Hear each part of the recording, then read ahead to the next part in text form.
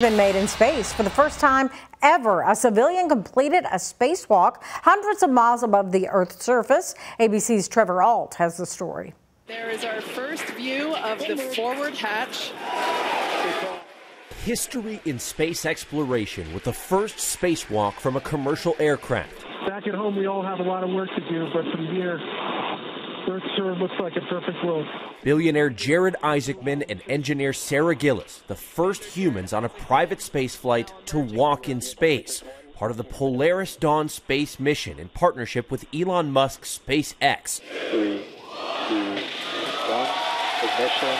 Launching from Kennedy Space Center in Florida earlier this week after unfavorable weather caused weeks of delays. Very, very excited to fly on my favorite Dragon spacecraft.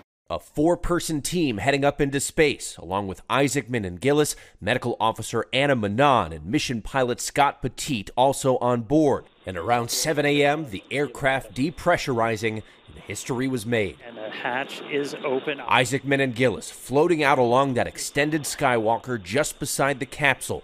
Manon and Petit inside to ensure everything ran according to plan, but the Dragon capsule has no airlock, so all 4 crew members were exposed to the vacuum of space. The Polaris mission also marks the first time the SpaceX engineered extravehicular activity spacesuits, or EVA, have been tested in space, with hopes that one day we could use them for missions to Mars. The space company says on their website, building a base on the moon and a city on Mars will require thousands of spacesuits. The development of this suit and the execution of the EVA will be important steps toward a scalable design for spacesuits on future long-duration missions.